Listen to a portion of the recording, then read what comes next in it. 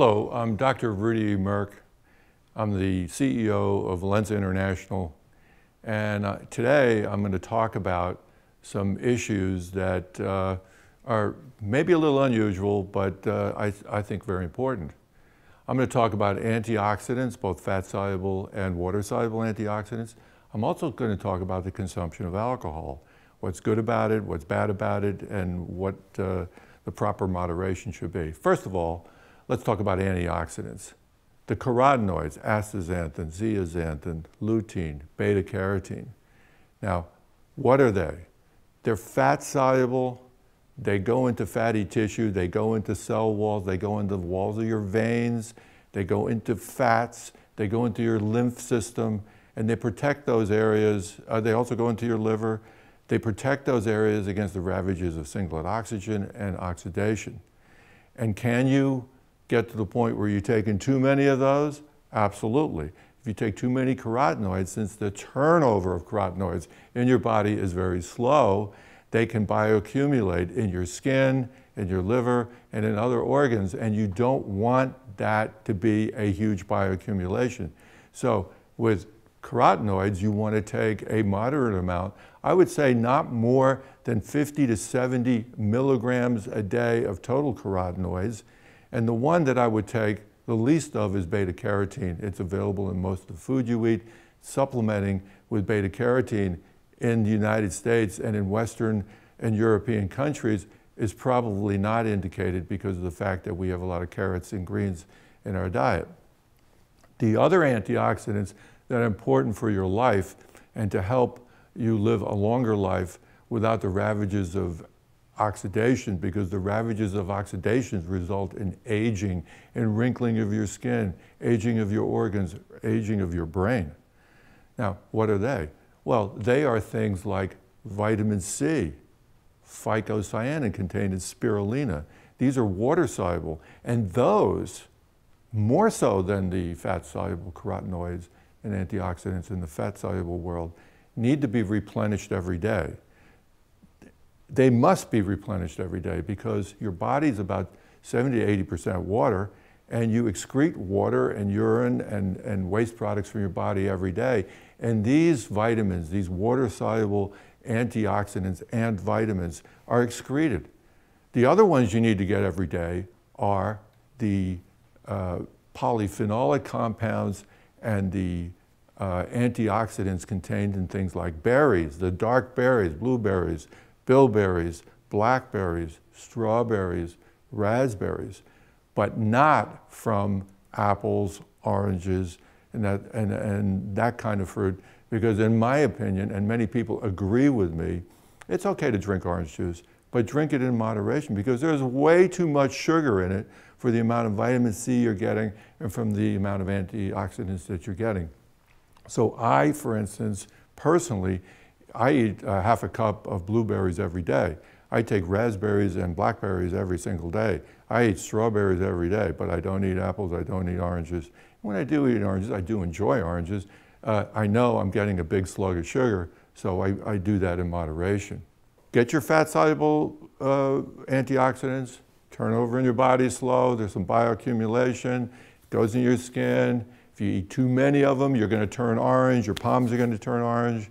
That's not a good idea. There's no health benefit for taking massive dosages. So I recommend for those astaxanthin 2 to 4 milligrams, zeaxanthin 1 milligram, lutein 10 milligrams, lycopene 10 milligrams. On the vitamin C side, you really can't overdose on vitamin C. It is acidic, so I recommend taking RDI or a couple RDIs a day, preferably in a time-release form, and there's several companies that offer that. My company does not offer it, but you got to take it. My company does sell spirulina. Spirulina, take 2 to 6 tablets a day. Now let's talk about alcohol. Alcohol is an antioxidant. It gets oxidized, so therefore, by definition, is an antioxidant. But I wouldn't put it in the category of a vitamin, and we'll talk about a little more about that later. Alcohol is a water-soluble antioxidant. It does not go into fatty tissue. When you drink alcohol, it goes throughout your body. It does have health benefits. What I recommend is 1 to 2 drinks a day, max. 3 is too many, and any more than 3 is crazy, is too much, okay? And how should you drink the alcohol? Well, I'm a German American, and I love beer, but as I'm getting older, I drink less and less beer. I enjoy the taste of beer. It is enjoyable for me, so I drink a lot less beer. I drink mostly vodka mixed with mineral water and ice. And why is that? Because you don't want to take a shot of alcohol, number one. You don't want to drink an alcohol that's dark, and I'll go into that in a minute, because dark alcohols contain a lot of fusel oils, a lot of higher alcohols, a lot of impurities that come from the barrels or from the smoking process. And you want to drink a lot of water with it so that it's not concentrated, cannot cause local irritations. So I drink vodka or grain alcohol. I drink 1 to 2 drinks a day. I drink it with food, and I don't drink a lot of it. I don't have those 2 drinks right away. I spread it out over a couple of hours. I mitigate the amount of beer I drink. I drink beer only for pleasure. I don't drink beer for consumption. Again, even with my ethnic background, being a German American, that's very difficult to do. And please moderate your intake of alcohol.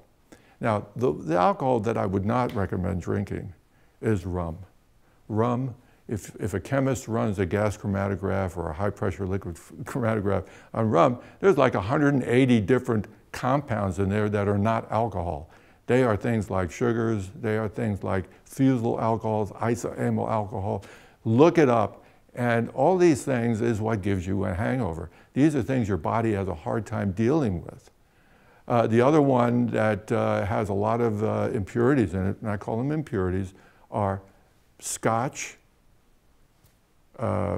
Kentucky type of whiskey, bourbon whiskey, and tequila, especially the dark tequilas. If you look at a drink and you see that it's dark and it has a strong flavor, chances are it has a lot of impurities in it. It has a lot of higher, what we chemists call higher alcohols. It means more than, ethanol has 2 carbons, 3 carbons, 4 carbons. Isobutyl alcohol, isoamyl alcohol. These things your body has a hard time dealing with, has a hard time respiring, and therefore it leads to headaches, hangovers, and things like that. Bad for your health. The other subject I want to talk about is the consumption of wine.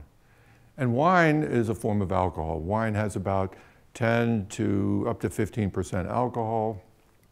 Beer has anywhere from 3 to 6% alcohol. Some Belgian beers have up to 11% alcohol. But what is Dr. Moerck's recommendation on wine? Well, first of all wines are usually preserved with sulfur dioxide, and some people are going to be sensitive to sulfur dioxide, in fact, even have allergies to it. So you have to be very careful. If you drink wine and you get headaches or you're not feeling well, etc., don't drink wine. Drink vodka with ice and club soda. Now, what kind of wine has more sulfur than others? Generally, the red wines, they use less sulfur dioxide. Red wines also have resveratrol in them, which some people claim helps with the French paradox, where French people can drink wine, eat a lot of beef, and not get as many heart attacks as we do. But resveratrol is not really what's causing the health benefits of wine, because the levels in wine are very low, and resveratrol is also very unstable. It's the alcohol that's giving you the health benefit, but you only want to drink 2, maximum 3 glasses a day over time. Now, one other thing is that generally you want to make sure that you tend towards red wine. Red wine is probably healthier than white wine. White wine, I'm a German American, and I'm used to drinking white wine with, and you'll maybe cringe at this, but I put mineral water, Perrier or something in my white wine. I dilute the alcohol. Diluted alcohol is absorbed slower. Your body can deal with it. And remember, alcohol causes dehydration. And dehydration is not a good thing in your body. Mixing water or soda with it is a great benefit. Now, one other word of caution about wine. There are a lot of wines out there that are very sweet, that have a lot of sugar in them. And one thing that does is it helps you absorb the alcohol faster. Alcohol is absorbed in your stomach. If you have GERD or you have acid reflux, wine is not a great thing to have in your stomach because it's fairly acidic. Wine is acidic. It's got a lot of sugar in it. Alcohol is absorbed in your stomach. It can cause inflammation and irritation. You're better off drinking something that does not have the acidic component. Again, that's why I recommended vodka and soda. One other thing is that white wines tend to be more acidic than red wines.